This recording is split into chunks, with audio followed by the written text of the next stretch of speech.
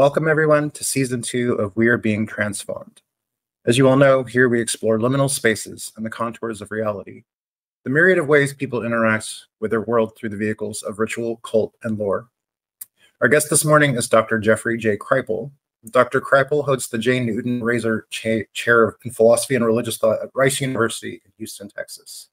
He's the author of Esalen, America, and the Religion of No Religion, authors of The Impossible, Superhumanities, and the topic of our discussion today, Mutants and Mystics, Science Fiction, Superhero Comics, and the Paranormal. So Dr. Kripal, welcome to the show. Thank you, Jason. I'm happy to be here. So today we're going to be having a bit more of a free-form discussion. I know a lot of people, when they watch the show, we focus a lot on Antiquity, but as you say in your book, there's kind of a super story going on, and I felt that it's something that we can just, as somebody who's into comparative religion myself, we can kind of see that going throughout history. I feel it's important for the viewer to get to know you a bit and your approach before proceeding with the subject. So what's your superhero origin story? Well, I grew up in the 60s and early 70s. You know, I actually read these comics when they were just comics, and they didn't mean a whole lot. It was sort of inappropriate literature. Actually, you bought them in drugstores where your dad bought pornography. Actually, there was always something slightly off about them. I grew up, I became extremely religious in my teenage years, and I wanted to become a monk.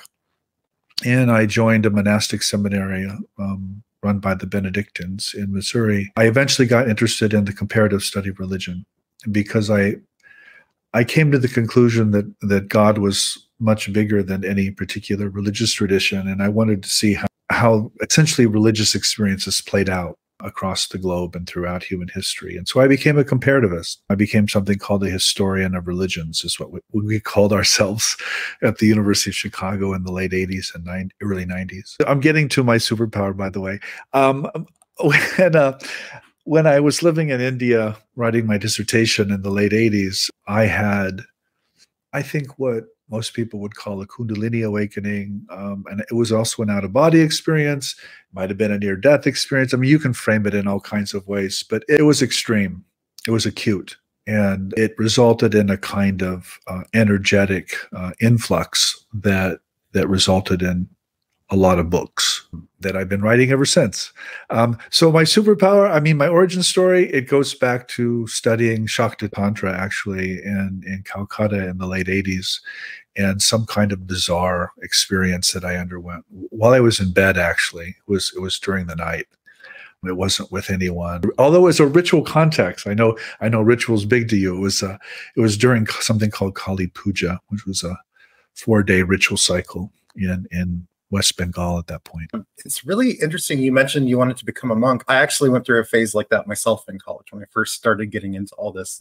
Just my own kind of origin story before we get going, just because we're talking. I was never religious growing up. I have Catholics in my family. My grandmother was a Catholic. She instilled in me love of Greek and Roman mythology. She's the first person who bought me like Sophocles and the Greek plays to read, so I always loved that, but she never pushed it on me. I mean, I'm the type of person who I said my prayers, and I kind of understood like there was this power, but I never really went to church or anything. It never really occurred to me I wasn't against it. I just found it fascinating later in life. I was into a lot of Gothic music, like Gothic industrial and stuff like that. So there were these bands from the 80s in England who were like the Mission, the Sisters, the Mercy, Fields of the Nephilim. And I really love the imagery, and I really love the lyrics. And I was watching a lot of The Last Temptation of Christ, and I started reading all this stuff because the half-price books near where I live, I grew up in Texas, so there's a half-price books like on in Austin that I used to go to all the time, and they had a great used religious book section, like with all the Boltman stuff, not like the the Secret and all that, fluffy stuff. They had like Boltman and Heidegger, and they had like Niebuhr, all that stuff. And I bought that, and I started really getting into it, and I got into Hildegard. And I went through that phase where I was like, I really love this, but I'd like to be a monk, but I've never been to church. So, I went to college and did the history, medieval emphasis, and philosophy with an emphasis in religious studies. So I had a great professor, very important in my formation. Her name was Dr. Rebecca Raphael. So Dr. Raphael, thank you. I appreciate everything you did for me. yeah, so and then things happened, and I work in an office now, but it's all good. So because I still love this stuff. Well, you host a podcast, right? Called Yeah. So I mean, why not, right? obviously something clicked. Yeah, absolutely. I was like, oh, okay, my studies weren't useless after all. But anyways, no. So that's my origin story. So yeah, it's very interesting. Like for me, I think what I really loved about it was the religious experience was beyond like any kind of dogma. Like you say in your book, a paranormal kind of experience. For me, the greatest of all time still is Paul Tillich. The ground of all being, and the courage to be. I still like find something, for lack of a better term, religious. Tillich's great. Let's get to the book itself. I love this emphasis that you put throughout the chapters. You discuss 7 myth themes of the superstore. So those would be respectively divinization/demonization, orientation, alienation, radiation, mutation, realization, and authorization. I know it's really impossible to briefly summarize, but if we could just kind of go through these. And so obviously I just came up with those. I mean, they all rhyme, right? They all sort of sound alike. I came up with them because I really do, as a comparativist, I'm interested in the big picture now. I'm not interested in the little picture. And all human beings live in a little picture. I would say all of us do. And so it's hard to wrap our heads around the bigger picture that is being told in the history of religions. But these are just themes that I think occur constantly in different cultures and different places. The basic argument of the book, or one of the arguments, is that science is the new kid on the block, and it's really changing how people have religious experiences and certainly how they live in a mythology or in a worldview.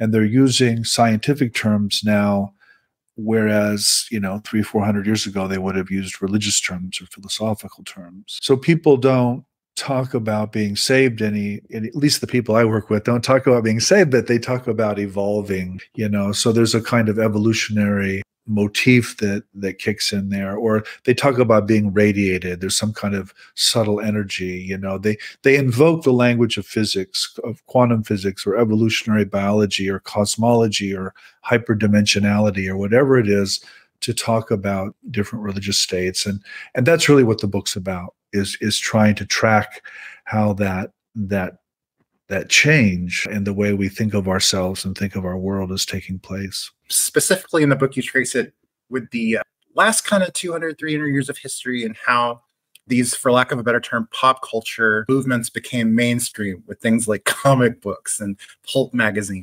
I have a friend in the chat, Stephanie Shea from Rejected Religion. Welcome, Stephanie.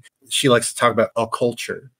Yeah. And a culture is pretty much like how the reception of how magic is portrayed in the media and all that.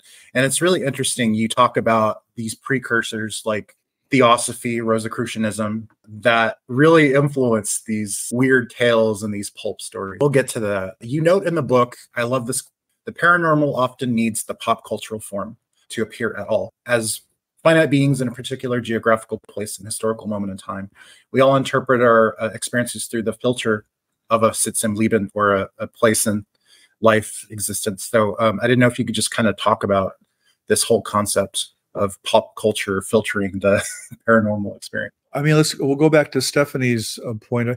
I mean, this notion of a culture, I don't know the actual history of that term, but I know that Chris Partridge uses it to talk about this fusion of music and popular culture and mystical experience. And I use it in the book. I certainly use popular culture as the medium or the frame through which a lot of these ideas are talked about today. And this is how it gets through. One of the other arguments of the book is that you can't really take the paranormal seriously in the sciences. You can't really take it seriously in the religions, but you could talk about it and entertain ourselves in popular culture with it. It seems to get by. There seems to be a kind of pass that is allowed for the paranormal in popular culture, where it's not allowed in the scientific community or in the religious communities. And I find that interesting. I think it gets by because it's just seen as fantasy, or it's just seen as entertainment.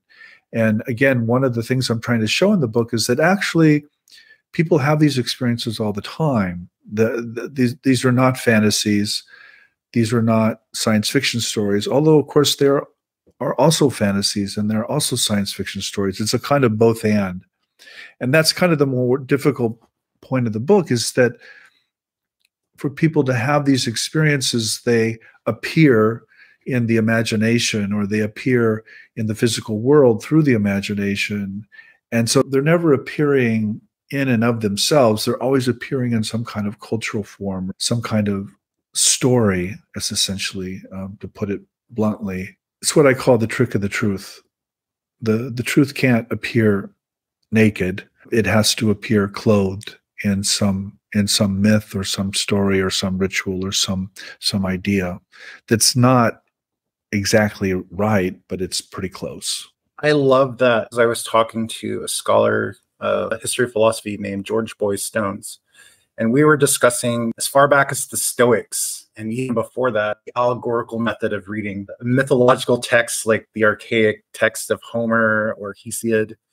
These texts were considered to hold some kind of truth that went beyond the allegory and the poetic meter, and convey something bigger. So we're doing the same thing in American pop culture. Sometimes, Jason, I'm not suggesting that every time you see a superhero movie or you read a graphic novel or something that you're having a religious experience, or that the artist or author did. That's not the point. But the point is that these stories have their roots in older religious stories and particular kinds of religious experiences that go way, way back. And that often the artists and the authors who really came up with these characters were themselves embedded in these occult or these paranormal cultures. And that's why they're coming up with these characters. And that, of course, gets lost. We forget that as a culture. And so, Thor becomes Thor, and Doctor Strange becomes Doctor Strange, but in their roots, in their 1960s origins with Jack Kirby and Steve Ditko, these were occult characters that were just suffused with claims of experience and claims of truth, actually, and not just fiction or fantasy. So in the book, we're introduced to some very colorful precursors to this culture current that subsequently permeates the pulp magazines and later comic books. Things like Rosicrucianism, Theosophy, Frederick Myers, Charles Fort, Ray Palmer. Can we discuss some of these figures a little bit? The earlier figures that I treat are basically designed to show that all religion is made up in some sense.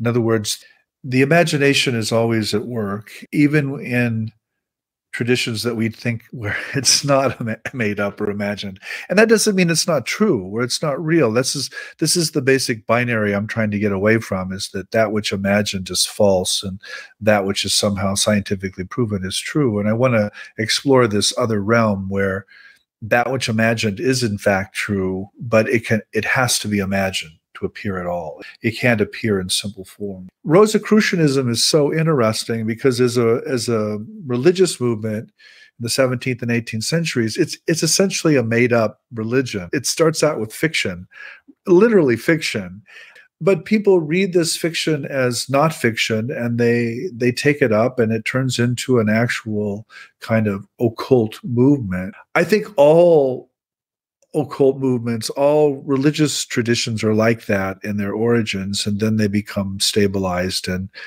socialized, as it were, and then they take on this reality that they didn't have at the beginning.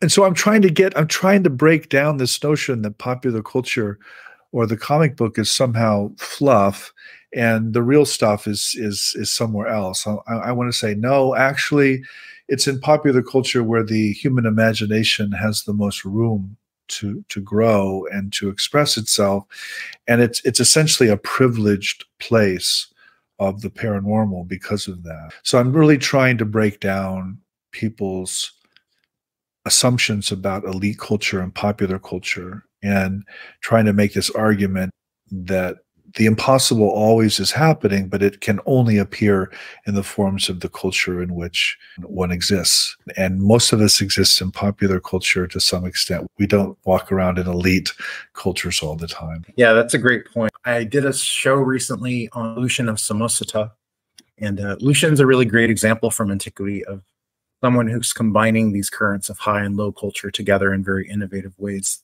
So I like how, you know, people like Fort and later the comic book creators and the pulp writers will do this. You know, for me, I mean, to talk about the ancient world for a minute, first of all, it's a big comic book, Jason. I mean, the ancient Greek world, it's a comic book. And, you know, we can imagine it as somehow noble with all of these temple walls and all of these white statues. But of course, we know now that all of those white statues and all those temple walls had really gaudy kind of paint painted on them. I mean, they were essentially living comic books. And that's essentially the argument of this book, is that, yeah, we don't build temples anymore to our gods. We put them in comic books and movies, but it's really the same human impulse. And you even see the same thing. You see the same gaudy colors, and you see the same feats and the same abilities, you know, just replayed. Superman was based on Hercules. That's not a theory. That's just a fact. Yeah, certainly so. With later iterations of the Superman topos, with of course Captain Marvel, you know, that's actually in the name, right? Shazam, like that's all from the Greek gods. So it's very yeah. Well, and again, it's not just Greek influence, of course, and you know, the Nietzschean Übermensch is behind the Superman too. I mean, there's a lot of influences. I don't want to just reduce everything to ancient Greek and Roman culture, but those mythologies or those stories are definitely part of what we're talking about. I feel like the centerpiece of your book, at least for me, was your discussions on radiation and mutation, which are respectively in chapters 3 and 4.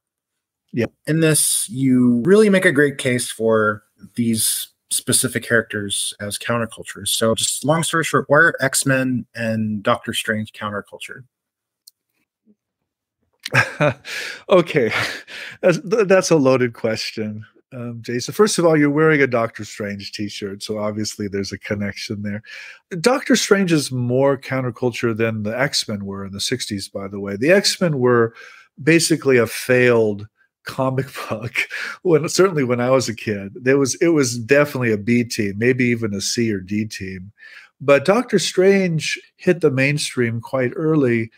And when you read Doctor Strange, certainly as a kid, I didn't know how psychedelic it was, but it's psychedelic.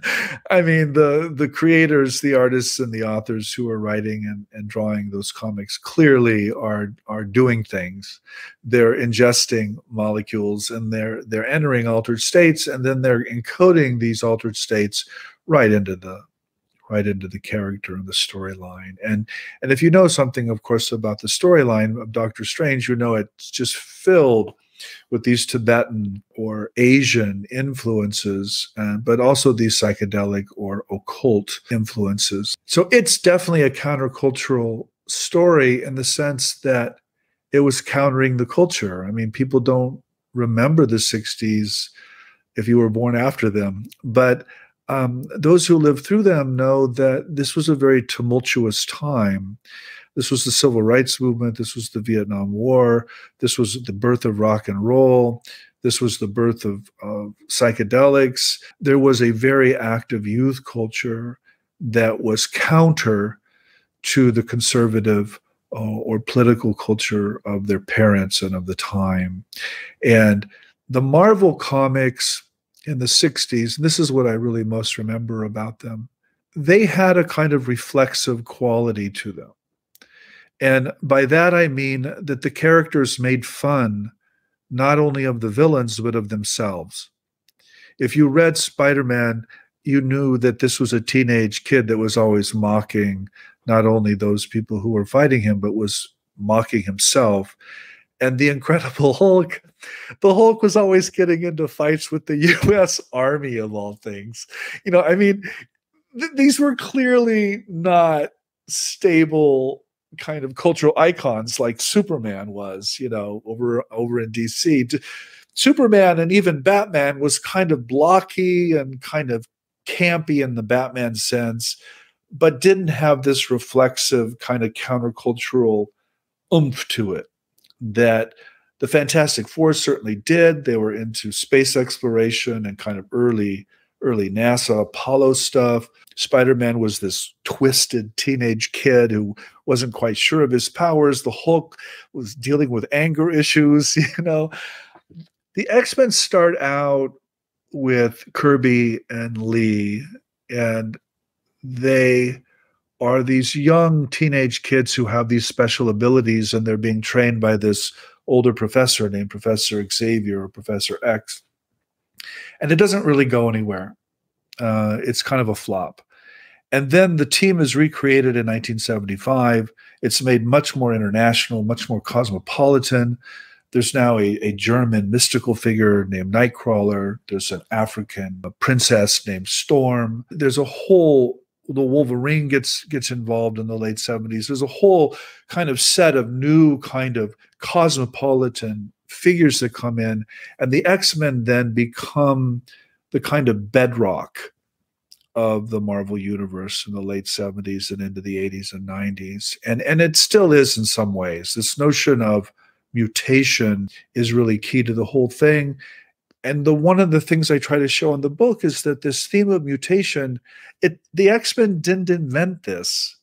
Stan Lee and Jack Kirby didn't come up with this evolutionary esotericism. It's been in the water for 100 years by the early 1960s, for sure, really since Alfred Russel Wallace, and then, of course, Friedrich Nietzsche.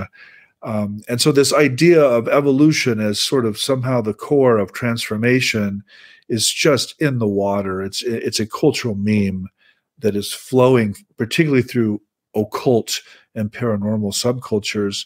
And then in the 60s, it arises through this fantasy for these adolescents called the X-Men, but doesn't really take off to the 70s, and really only takes off because of this cosmopolitan notion. And the basic idea there is that young people don't fit in to the cultures they grow up with. They have special powers or abilities.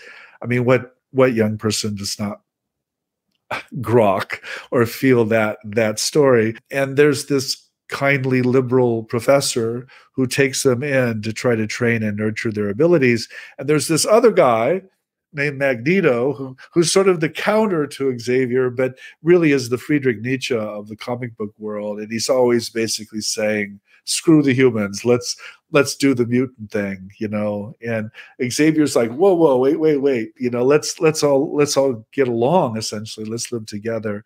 And those are really the two counterpoles of that X-Men mythology is essentially screw the humans, let's do the mutant thing.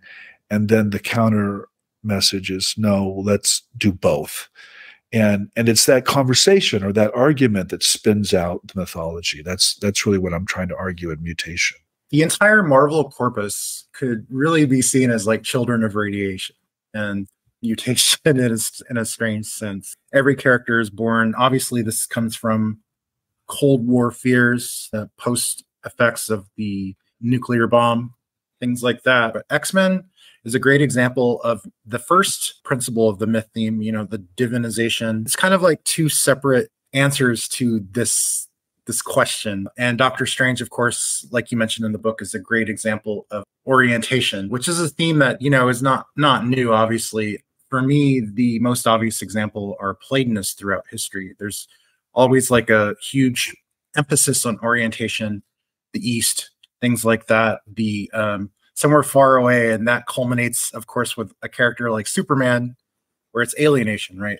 We can't find anywhere in the world because everything's been conquered, so we have to orient that other places. Obviously, extraterrestrials, outer space, things like that are the next step. But yeah, I just didn't know if we could talk a little bit about how these characters exemplify the orientation and divinization / demonification aspects of your myth themes. Well, yeah, I mean, the whole notion of being a demon or being a god is the ancient way of putting this. That's how our ancestors would have talked about these abilities. They would have said, oh, that's a demon, or, oh, that's a god. And you see this in characters like Nightcrawler again, who's literally seen as a demon, you know, by those outside the X-Men. But you also see this sort of deification go on as well. I mean, these superheroes are essentially identical to gods in a Roman or Greek sense. So I don't think that ever goes away, Jason. I think that motif of demonization and deification still exists in our world, but it's gradually being replaced by this notion of radiation or mutation. And one of the things I try to do with radiation is show that actually there are all these experiences of subtle energies that people report. And to this day, I mean, I hear them every week, by the way. I get lots of emails from people experiencing this or that subtle energy. And there's no real language for these other than these occult or paranormal languages. The scientific language really doesn't work or fit. And so people will use the scientific language, but they'll use it in an unscientific way. And that's what I'm trying to show in this book, is that this notion of radiation, actually what really happens to people when they're radiated is they get cancer and they die. They don't develop superpowers. But we know from the history of religions that people get struck by lightning and they have out-of-body experiences and they have all of these sorts of radioactive-like experiences, and they do, in fact, develop superpowers. And so there's this ancient kind of human quality to this motif that I'm trying to get at. And I think what Stan Lee and Jack Kirby did in the 60s is they just sort of, that was their go-to, right? Oh, it's a radioactive spider, or, oh, it was an atomic bomb test, or, oh, whatever. You know, it's always, you know, let's go to the easy way out here.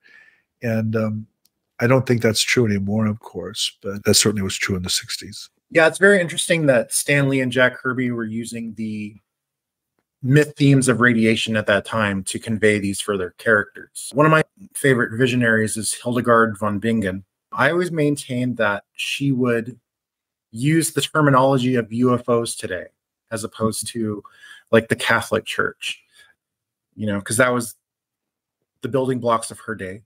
I mean, the UFO, first of all, runs through this whole book. Particularly Jack Kirby and Charles Fort were fascinated by what we call UFOs today. And they thought that they were somehow at the core of these phenomena. The UFO is usually today explained exactly in the terms that I described. These are extraterrestrial. These are visitors from outer space. In other words, we use the scientific, quasi-scientific language of our culture and our science to explain something that's happening that's a completely anomalous. And what goes on in today is that we erase or cut out all of the paranormal aspects of the UFO experience because it doesn't fit into this extraterrestrial model. And so what I'm trying to, again, suggest in the book is that no, actually everything's there. The UFO is definitely part of this modern super story. It's like the Fantastic Four. We've taken the sacred and we've placed it in outer space, but we're essentially talking about something that's deeply religious. We just are no longer using religious language. I wanted to explore the writer-artist as visionary paradigm for a bit. In your terms in the book, this would be more the realization authorization model. So how these paranormal currents of their personal experience translates into lore building and sometimes foundational myth.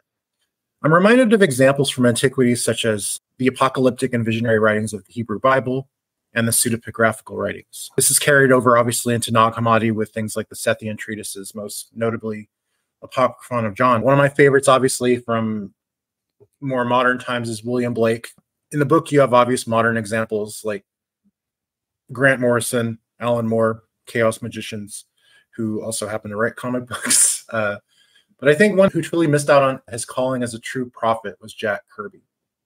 Mm-hmm. So a case could be made that Jack Kirby is the Homer of pulp culture from the 70s to now. So in the 70s, you have things like Star Wars, 80s Masters of the Universe, and to today, basically the entire Marvel Cinematic Universe and the DC Extended Universe takes from the building blocks that Kirby created. Whether you have Fourth World with characters like Darkseid, or you have the Marvel Cinematic Universe, which builds upon pretty much characters he created completely. He has this trilogy, which could really be summed up almost as like an apocalyptic treatise. It starts in Thor, it goes to Fourth World, and then it ends in Captain Victory in the 80s. So I didn't know if you could give some of your favorite examples of these authors as visionary.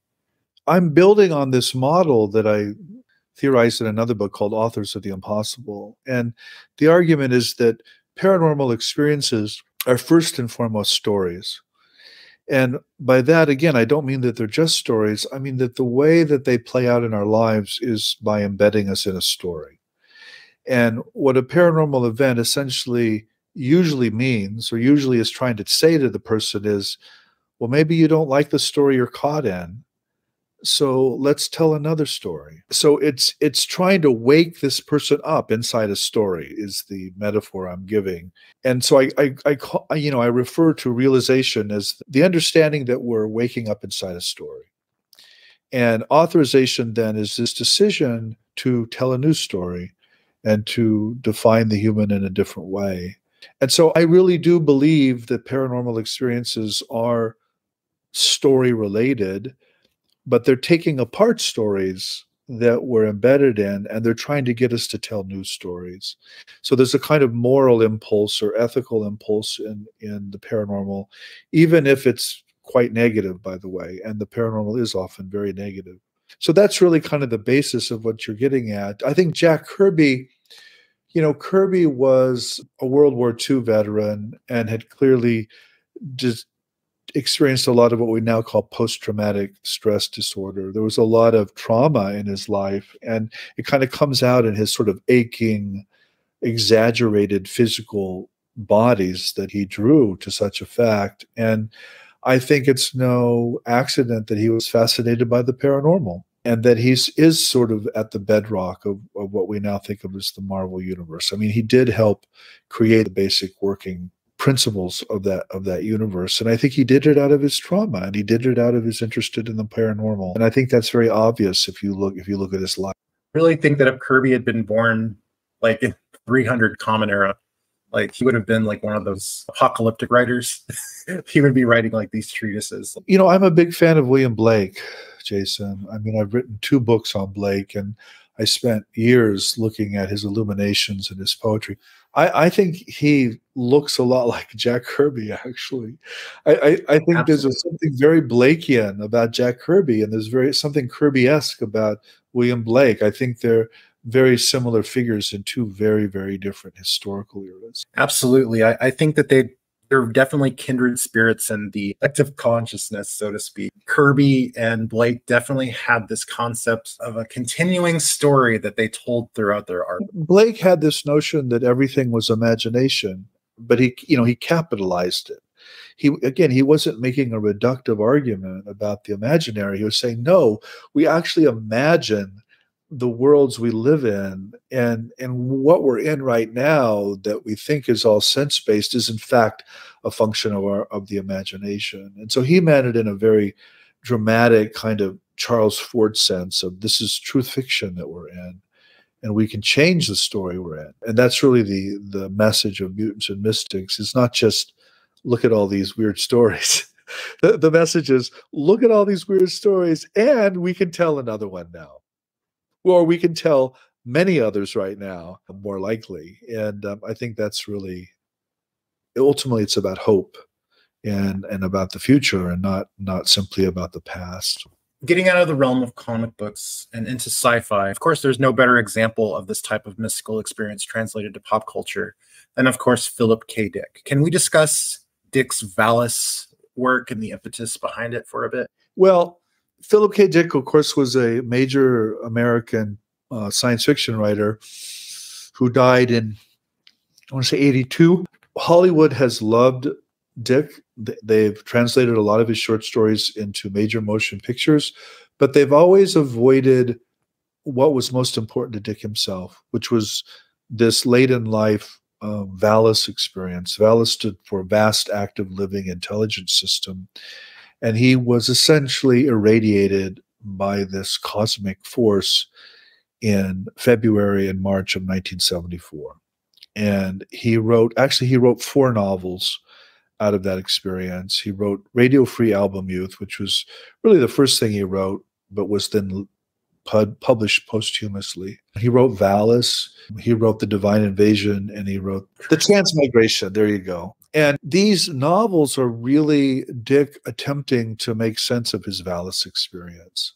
Again, it's that paranormal root of creativity that I'm trying to get at in the book, and that so drove Philip K. Dick from 1974 to the day he died in 1982, really.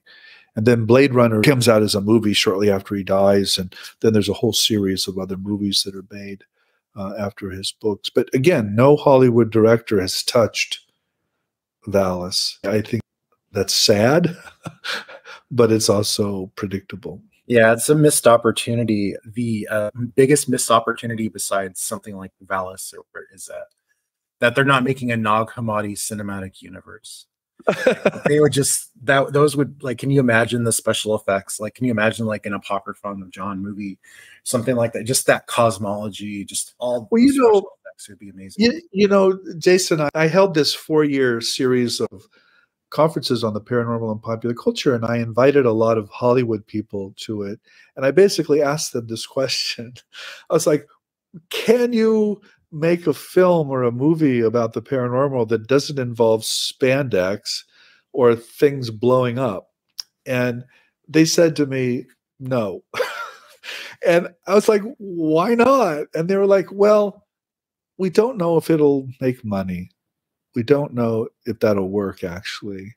But we know what works and we know what makes money. So we're just going to keep doing that until, of course, we don't make money anymore at it. That was 12 years ago. Maybe that's changed. I hope so. But that was certainly the answer 12 years ago, was there's no Nag Hammadi movie series because it won't make a lot of money, which is what they think. That's the first thing I'm funding if I ever make it big in venture capitalism or something. But yeah, I think they're headed in the right direction with something like Everything Everywhere All at Once. That movie was very occult, and that was very amazing. It was a deconstruction of all these concepts. So if you haven't seen Everything Everywhere All at Once, I highly recommend it. It's quite a joy to watch. Yeah, it's very interesting just getting back to the other concepts of the myth themes. One thing that struck me while reading the book, it's not mentioned, but just in terms of sci-fi, cyberpunk, and William Gibson in particular, with things like Neuromancer and Mona Lisa Overdrive, or his collection Burning Chrome, there's a lot of emphasis on divinization, augmentation, orientation. You know, there's a lot of Japanese companies far off somewhere that control the world, colonization, you know, things like that. That's just an observation. You know, when I wrote this book, it's really about Jeff's childhood.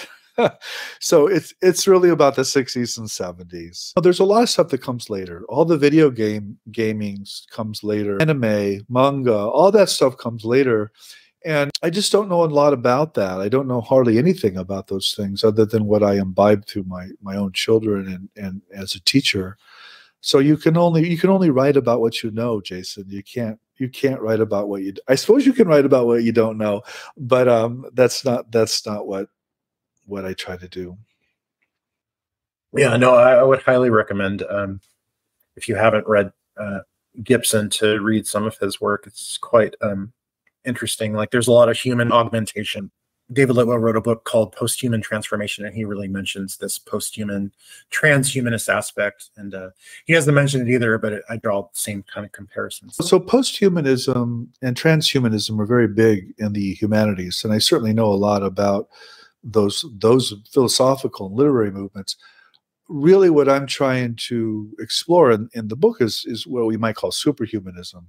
It's really not posthuman or transhuman in the philosophical senses, because there's a kind of transcendent component to it that I think is generally lacking in posthumanism and transhumanism, which are very much more about decentering the human and using technology to augment the human, where superhumanism is about really altered states and essentially becoming a deity, essentially, or becoming a demon, depending on one's view, I suppose. That actually ties into my last question, which in the book, in the conclusion, you say that ultimately your conclusion is that we still lack a story big enough for the soul. So can you elaborate? Well, I don't think we do. I don't think we have a big enough story that is faithful to who we really are and that can tie us all together. I think we have a lot of different stories that are pulling us apart. And I think the attraction of science today with something like the Big Bang and evolutionary biology and cosmology is that it's a big story and we're all a part of it. And it does tie us together, whether we want to be tied together or not. And so I think we need more of those big stories, Jason, and we need to honor and understand why people want to be different or want to affirm differences, but we also need ways to connect ourselves. I think we have to do both at the same time and not one or the other. And I just don't see that a lot. I don't see a lot of people offering ways to connect us. I see a lot of people offering ways to disconnect us, but not to connect us. And I think that's a real urgent need at the moment. Absolutely. We need more both ands and not either ors in life, I would say. So Dr. Kripal, this has been an honor. This has been such a rich discussion. Feel free to use this time to plug whatever you'd like. I suppose just to go to my website, jeffreyjkripal.com, and just look at what I'm doing or look at what I've done there. Everything's summarized there. You can figure out what you're interested in if you're interested in any of it. And that's okay too. You know, I do what I do and I teach what I teach. And at the end of the day, I'm a professor. And that's just what I am and what I do. And I'm happy with that. So people can take that or leave that as they see fit. Well said. Well, Dr. Kripal, thank you again. You have a pleasant morning. Okay. You too, Jason. Be well. Take care.